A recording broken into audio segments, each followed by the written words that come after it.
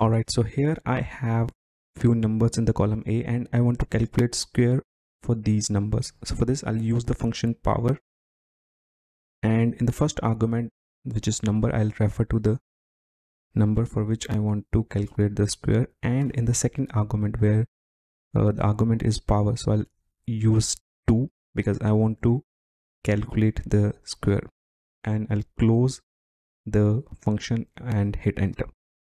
So this gives me the square of number 11.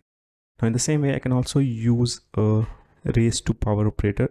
So I'll refer to the number and enter the operator, and again I'll use 2 and hit enter.